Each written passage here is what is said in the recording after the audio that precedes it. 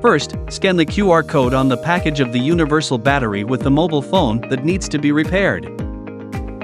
The system will automatically match the battery model for the phone. After the matching, disassemble the phone and remove the original battery. Next, we need to slightly heat the protective board of the original battery. Flip it up and cut the nickel sheet with ceramic scissors.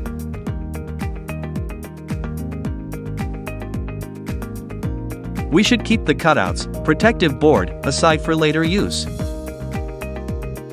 Then, take out the universal battery.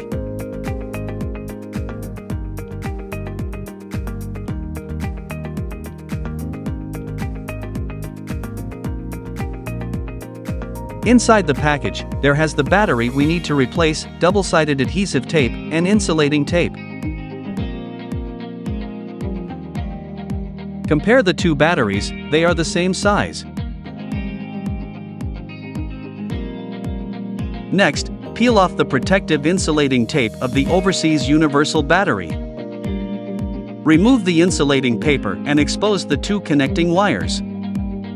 Under normal circumstances, you can directly use these two built-in wires to weld the original protection board to achieve a perfect replacement. But what we want to show today is the repair process when the customer asks to use the original nickel sheet. Therefore, it is necessary to remove these two wires before performing a nickel sheet welding demonstration. After removing the wires, we use a multimeter to determine the positive and negative poles. Then, cut off two sections of nickel sheets to appropriate length.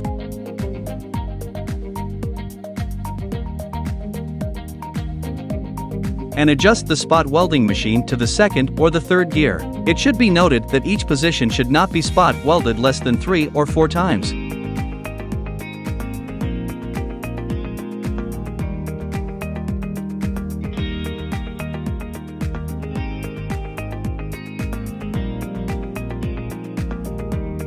After welding, pull it gently with your hands to ensure that there is no false welding. Next, we need to bend the nickel sheet and make insulation protection.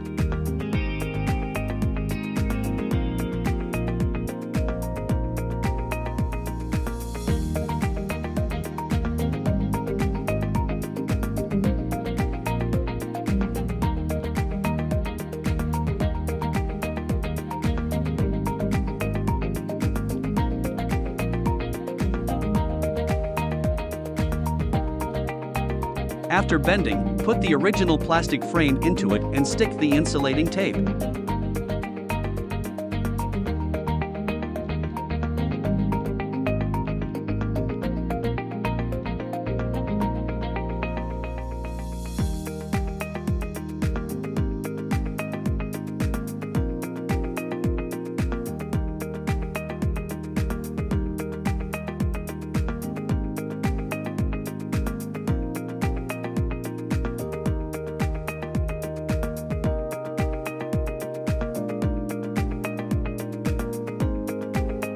Before installing, we should put the battery into the case for a power-on test.